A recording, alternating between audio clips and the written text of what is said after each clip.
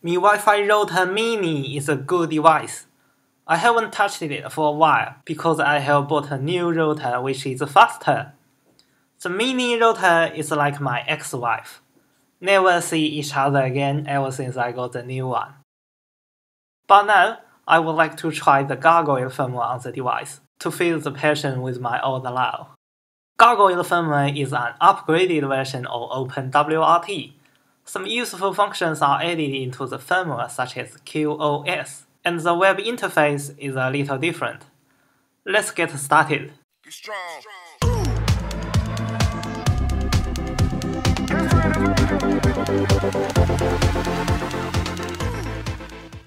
It's very easy to install firmware on this device. It doesn't have the strange partition table like other devices. All we need is getting into the stock firmware, then write the Gargoyle image into the firmware partition. First, we need to install this version of stock firmware to get the telnet access. We can easily get the telnet access from this version by opening these two links.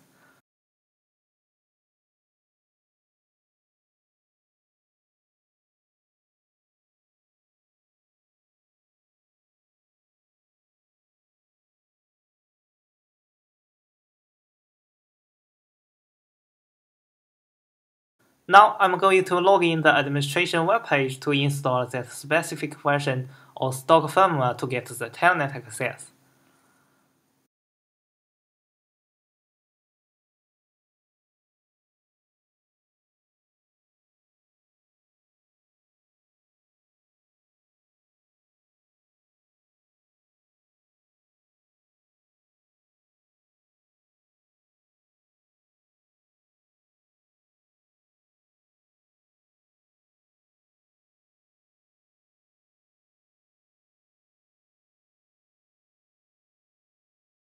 A few moments later.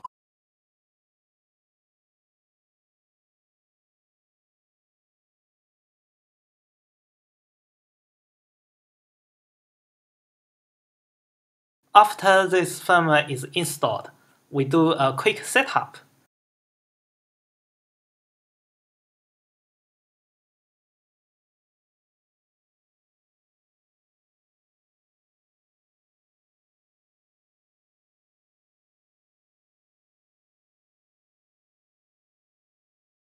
Now log in the administration webpage, we see the token in the address bar.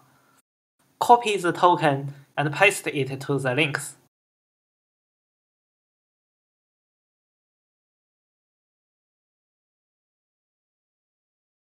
We also need to provide the administration password in the second link, and set a new root password in the link.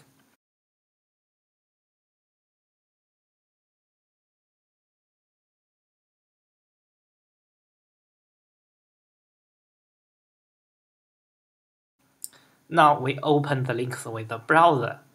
Telnet access will be unlocked after the two links are open.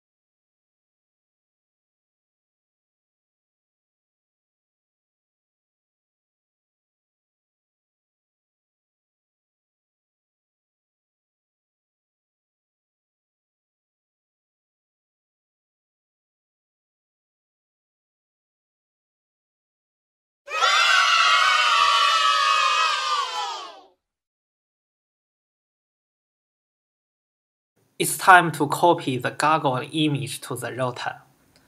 I'll just use a USB drive to do the job. If you don't have an USB drive, you can also log in the router. Directly download the Gargoyle firmware from the internet with the wget command. Very simple.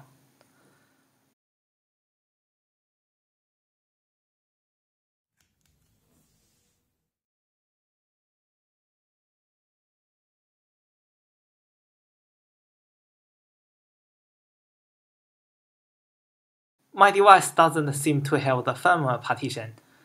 If there is no firmware partition, I'll just flash the Gargoyle firmware into OS1 partition like introduced on the OpenWRT webpage. It should work. A few moments later. Now we reboot. Wait a few minutes for the firmware to start up.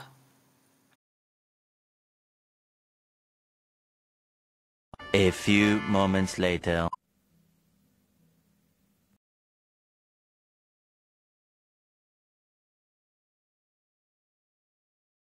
Okay, the Gargoyle operating system is started. We can log in.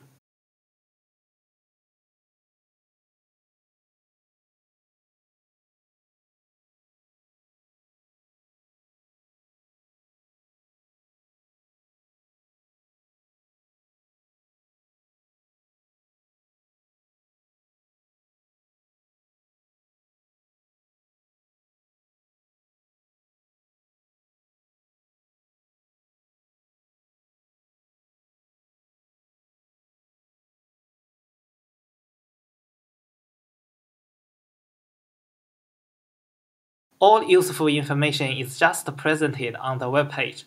Some useful tools are added into the firmware. The web user interface looks simple and clear. Doesn't look like a gargoyle at all. It looks like a girl dressing in a light purple skirt. If you fail to install firmware on this device, no worries. You can still revert to the stock firmware and try to install again. For this device, the factory restore function is provided by the stock bootloader, which is very convenient for us to use. You know how to revert to the stock firmware, right? Put the stock firmware into a USB drive and rename it to miwifi.bin. Plug the drive into the router, then boot into the recovery mode by pressing the reset button. The recovery mode will load the image from a USB drive. A few minutes later, the stock firmware will come back.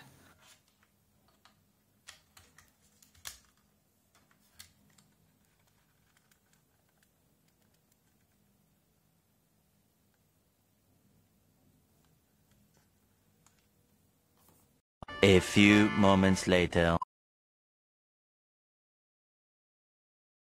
Although this device is too old, its Ethernet ports are only 100 bits per second, but it's still enjoyable to play with this device. If you like this video, please subscribe to my YouTube channel and give me a thumbs up. See you next time, bye bye!